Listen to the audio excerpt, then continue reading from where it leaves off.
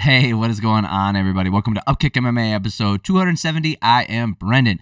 All right, one Friday night fights, or Friday fights, whatever they call them, Friday fights 18. All right, we're going to talk about Harrison versus Pongsiri, and we're going to talk about the rest of the fights on here. We're going to break them all down round by round. This is a lot of Muay Thai. This is not my specialty. Like, I don't usually break down just Muay Thai fights, but that's the event that happened. We're going to talk about that real quick before we get started. If you like this kind of stuff, you like MMA, you like fight breakdowns, you like Muay Thai, apparently. If you like ONE FC, UFC, that kind of stuff, I break all that stuff down here. So if you subscribe to the channel, you know the next video is coming out. I'd really appreciate it. Sweet. Let's get it started. Tyson Harrison taking on Pongsiri. Now, Pongsiri gets the win here. You know, there was a lot of jockeying for position. There was a lot of good shots landed back and forth, but there wasn't a definitive moment, I would say. This is Pongsiri landing some really good. He started the combo with the shot to the body and then coming back upstairs to finish it off. It's not that this fight wasn't bad, right? It wasn't boring by any means, but I don't know if this is one of the ones, because some of the fights, they were interesting regardless, but it felt like this might have been one where if you're a real lover of Muay Thai and all the intricacies, similar to boxing, right? Just because you have seen a boxing match doesn't mean you understand everything that's going on, but, you know, a boxing expert or somebody who's been training in it for a very long time, they'll notice, like, oh, look at his footwork and the look of the way he's moving he's dipping his right shoulder down to bait him in for this. Like, there's a lot of intricacies and all the little movements, and maybe I'm missing some of that stuff, and this was a much higher level of Muay Thai event, so I'm not seeing all those things. But, you know, Harrison was using his reach to land long hooks, but he was wading in too much, and Pongsiri was landing good damage when they got into that range. Harrison was using his hands really well, sticking to the body kicks, but both guys, they ends up landing uppercuts. Really, the story was Pongsiri's just constant pressure. He just kept moving forward, smothering Harrison, not letting him use his range. And Pongsiri I didn't feel like he landed anything really damaging, but Harrison didn't either. Right, neither guy landed anything so significant that made me it put a stamp on each round. So I gave this first round 10-9 to Pongsiri. I guess you could give it to Harrison. Second round here, Pongsiri landing a couple hooks inside. Harrison slowing down a little bit here. This was his worst round by far. Both guys were staying in the pocket and trading. Harrison with two really hard elbows, and he landed a right hand at one point. I don't know. Pongsiri, you know, he, again, wasn't landing anything super damaging all at once, but he just landed nonstop, and he was constantly pressuring. So I gave him that round too. I had a 20-18 for Pongsiri. Last round here, the 1-2 was landing from Harrison regularly in this round. Pongsiri was moving forward, throwing elbows. Most of them were being blocked. You know, Pongsiri's best success is coming from the body shots. He landed some of those this round. I didn't see something so, you know, one-sided in this that, like, oh, Pongsiri's just walking away with it. It looks like he went in there and did his job. I guess, you know, again, you can give it 30-27, but it's really just a volume thing. And I think part of the lack of understanding is on my part, right? This is not my forte. It's not something I watch nonstop, and I guess I just don't understand the intricacies. It's fun to watch. Samingdam versus Mahamongkol. Man, some of these names, if I butcher them, I apologize. I do not mean any offense. Samingdam was landing some hard low kicks and a hard kick to the body early. Samingdam ends up getting the win via unanimous decision. This fight was fun to watch as well. There was one moment at the end of this first round. So Samingdam was landing hard low kicks and a hard body kick. He hard right head kick from Samingdam. It rocked Mahamongkol, and he just kept pushing forward. And which was weird was Mahamongkol. He was like unfazed by any of this stuff, and he would just try to walk him down. But the problem was Samingdam just kept landing damage, and like a lot of the guys, they would get broken in this. It's just that's not what happened here. This round, ends with Samingdam pushing him down. That round's coming to an end, and then he runs across the cage right before the ring, and he right before the round ends, just kicks him right in the face. So it wasn't after the bell; it was right at the bell. It was just interesting to see him just sprint across, kick him in the face, the flying front kick. That's a 10-9 for Samingdam for sure. Not a lot of clinching. There was a ton of clinching in the second round, and every time they separated, Samingdam, he landed a couple shots, and then they end up tying up again. It's not the most entertaining round, but I gave it to Samingdam. I had him up 20-18. Samingdam staying in his face, pressuring, landing with the lead-in elbow, the 1-2, and then they tie back up. It happened over and over again. Mahamongkol is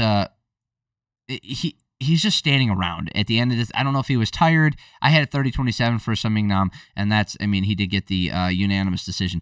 Again, this one was a lot of tying up, right? So there was a lot of clinching, and it wasn't the same kind of clinching that you see in MMA, right? This is in the middle, and it's a clinch and then a separate. So it's closer to boxing, but you're allowed to work a little bit in the clinch until your bodies touch each other, and then you're not allowed to work any further. It's one of those things where, again, maybe I don't have an appreciation for it, but it felt like I was missing something. Like, this isn't as interesting as I guess it could be. Teeyai versus Saklek. It's also interesting that the Thai names, like, they only have one name. That's kind of interesting. Teeyai versus Saklek. This fight was really cool. there was so many finishes, and in this one, so Teeyai was sitting down on his punches really well, landing some really hard low kicks. Saklek landed right hand mid combo. Teeyai throwing right back at him, and then Teeyai using the stiff jab, and he put Saklek down. And then they standing toe to toe, trading 1-2 combos, just nonstop, slamming each other in the face. It was a fun round to watch. Saklek doing a great job after the knockdown, but it still had to be a 10-8 for Teeyai. And that's because he got the knockdown and he kept up with him in the damage. It's not like it was one-sided after the knockdown coming back at him. He did plenty, Teeyai did, to keep it in his favor, so I gave it to him 10-8. Second round here, Teeyai landing those hard low kicks. Saklek just staying in his face. Saklek gets the knockdown of his own with a body shot, which was beautiful. Saklek digs to the body. Teeyai has to drop down.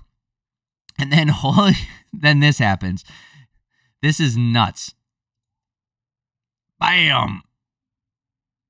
Unbelievable. Just straight out. It's after he had been knocked down that round. Incredible. I'm really happy for him because he was dominating, and it looked like it could have gone. It could have gone the other direction. The tide started to change, and he's like, nah, you know what? I'm just going to knock you out with a flying knee. Incredible. Fun stuff. Like, these kinds of fights, like, I was having a blast watching this. All right, Sansiri versus Rit. Well, you got one name. What do you think you are, Cher or Sting?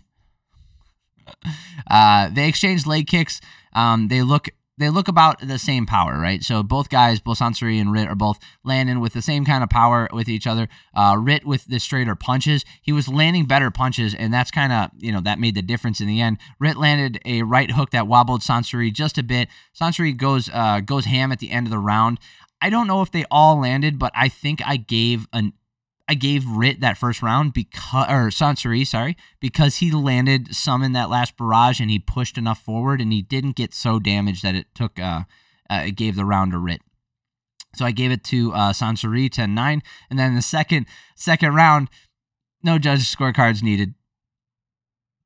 Bang with that left hand. Boom. Sansiri goes down. Rit just takes him out, man.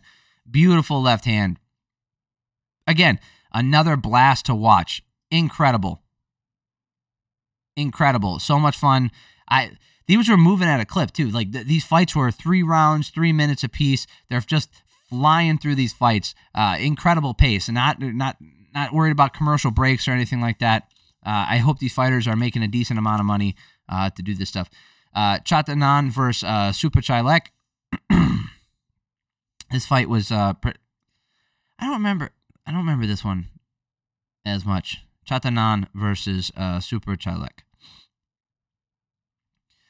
Let's see here. Chatanan was landing the right hand over the top. Suphachailek lands whenever he enters with the kicks, and then Chatanan retaliates with 2 or 3 shots. Oh, I do remember this one. Okay, Chatanan landing the bigger shots and he's making Suphachailek pay every time he enters. So I gave it to him for 10-9. Chatanan did. He got that from me in that first round. Suphachailek landing a hard left hook put Chatanan down. It counted for a knockdown. Then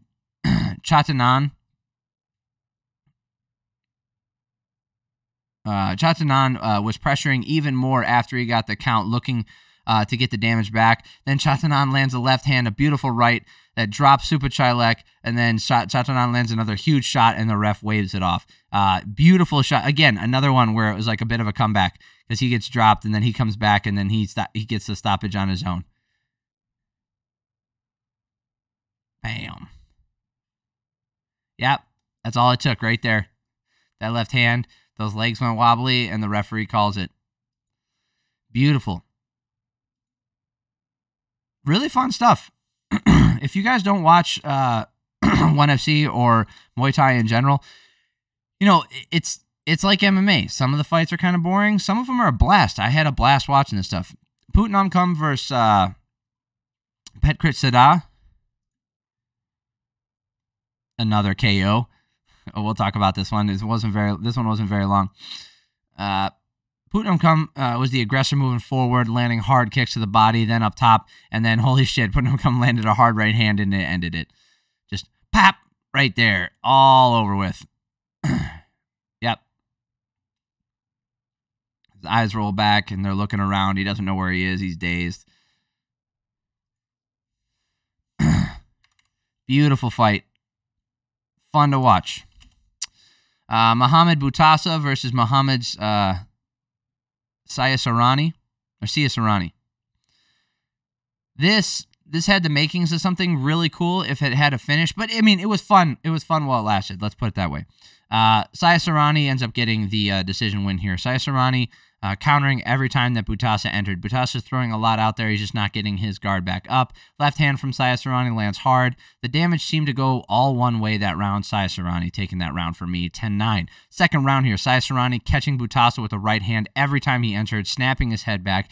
Then he lands one and puts Boutasaa down. I don't know if this is that highlight.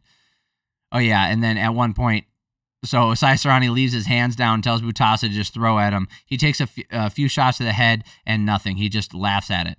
Incredible. I mean, I'm never a fan when a guy does that and just puts his chin out there. Boutasaa finding some good shots, but anytime he enters, the hands from Siasarani land so freaking hard. So because he got a 10-8 that round, I had it 20-17 in favor of Siasarani. Last round here, Siasarani is keeping his hands down, just taking the shots to the face, and the aggression this round and with the volume with the kicks go to Boutasaa. But I still had him losing 29-27, and he loses a unanimous decision. Yeah, he gets right back up after he trips, and then he just starts.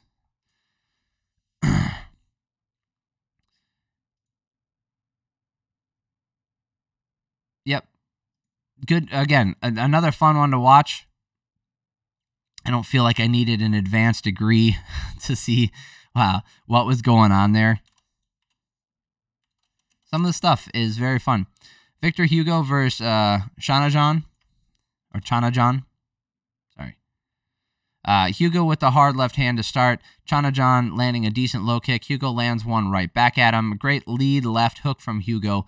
The round was close. Chanajon might have landed more volume to the body and the legs, but Hugo landed more damage, I felt. So I gave him that first round 10-9. Chanajon was in his face, pressuring forward to start and throwing volume out there, landing really well to the body and the legs. Chanajon taking that round with the pressure and the volume. I had it tied going into the third, 19-19. Hugo's much better in the boxing range, landing the left hooks and the straight right hands. They are so freaking crisp.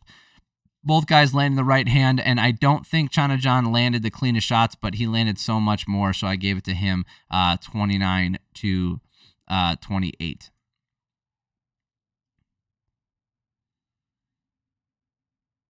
Yeah, like I said, I don't feel like Chanajon did anything so significant that round that, blasted him out of the water, but, it's one of those things where he just he just kept his volume up, and he was able to get the victory, in my opinion. And all 3 judges did, too.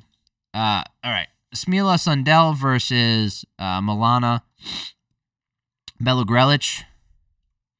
Bjelogrlic, yes. Sundell getting the win here via unanimous decision. Let's talk about each round. This fight was actually pretty fun. Sundell has some cleaner shots. They're both staying in the middle, swinging away. I do recommend going back and watching this event. I really do. It'll keep your attention. If not, just put on in the background. Just wait till the crowd gets loud and then go and check it out. Nice kick to the body from Sundell and a huge left hand that followed. Left hook from Sundell is there at the end of every single combo. She's landing to the body and up top. For sure, Sundell's round, there was a ton of volume both ways, but Sundell landing the cleaner shots, 10-9. Nice head kick from Sundell. Bjelogrlic just eats it and walks forward. Bjelogrlic having some success with the kicks. They're cleaner than her punches for sure. So her punches, they're kind of wingy and they weren't as clean. We might be able to see it here in the replay, but this just wasn't as nice as Sundell's were. And the volume is just nuts, and the power shot's still coming from Sundell. Sundell is landing really clean shots. Bjelogrlic just eating them. 20-18 for Sundell. Again, the volume. I'd like to see the numbers on this one. It's got to be well into the hundreds from each fighter here. Sundell's just nonstop with the strikes. Bjelogrlic finally looks tired as Sundell drives forward, but she's still throwing back at her. Again, so much freaking action in here. This was the entire fight, by the way. I don't think there was a significant amount of time in which there weren't strikes being thrown. I mean that. I'm pretty sure at any second of this fight, you can watch it and there's strikes being thrown in it. There wasn't a ton of clinching. There wasn't a ton of waiting around. It was just this, nonstop. Tons of action. Really fun to watch.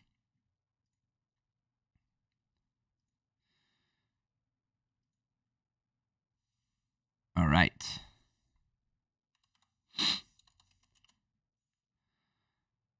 Let's see here. Ty versus Johan, or is it Johan Ghazali?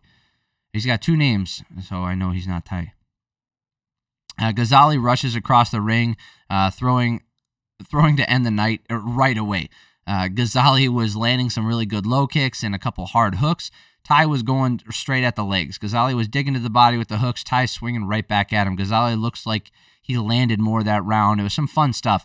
10-9 for him. Ghazali right back in his face. Ty countering really well. Ghazali kicked the legs out of Ty like 3 times in this fight. Ghazali nonstop right in his face. And then finally, Ty started to look a little bit tired here in the end of the second round. Ty had a good start to the round, but he faded down the stretch, 20-18 in favor of Ghazali. Last round here, Ty's taunting him with his tongue out, sticking him, doing the rod tang, this thing where and he did it to him multiple times, and then Ghazali lands a right hand and puts Ty out. So anytime you taunt and you get knocked out, you deserve it. This is after he had just been talking, making faces at him like he's going to sit there and do the rod tang and just take shots to the face.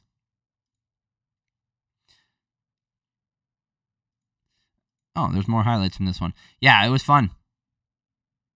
Yeah, he did take some kicks to the head. Just kept throwing back at him. Yeah, like I said, Ty was going, both guys were just throwing to end the night with every single shot. Incredible.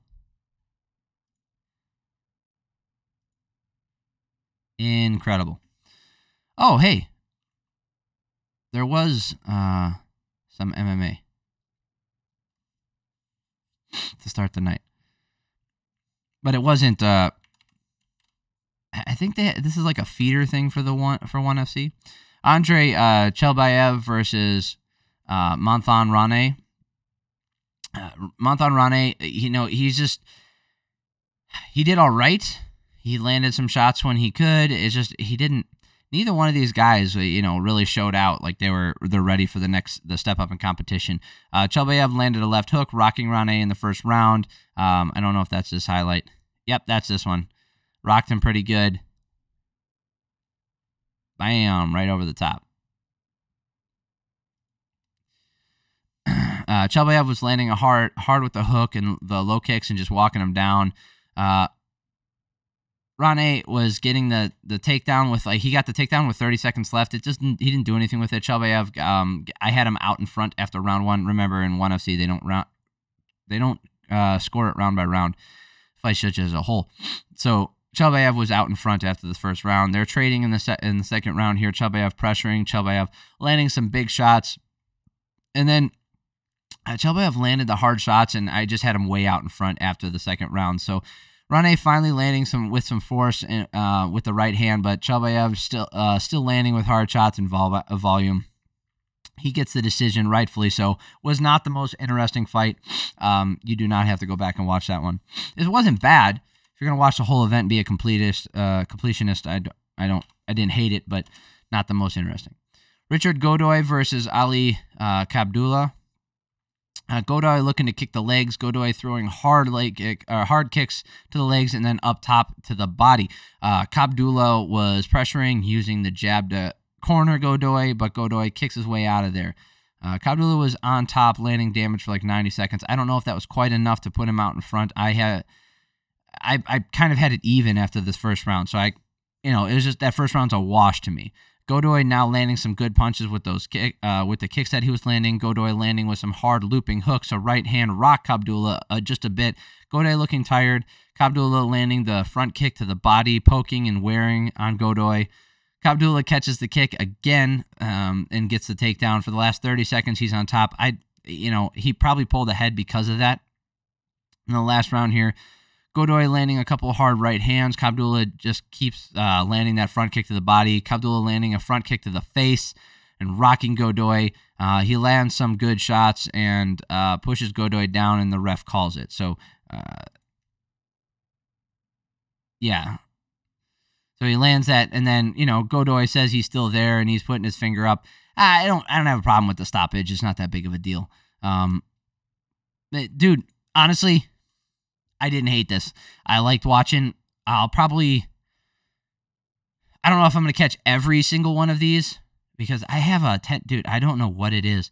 I can't watch fights anymore without taking notes. So if I could somehow manage to just watch these and not take notes, maybe I'll watch them more often. I don't know if I'm going to be able to do it. Because I do like watching them. I think they're fun. But if there's 2 other MMA events in the weekend, if we got a Bellator or UFC or a PFL or, a PFL, a Bellator, and a UFC or the double Bellator weekends, I'm probably not going to be able to watch these. Maybe I will. Maybe I'll try and throw them on. Maybe I'll wait till the next week, during the week and throw them on because then I don't feel pressured to cover them.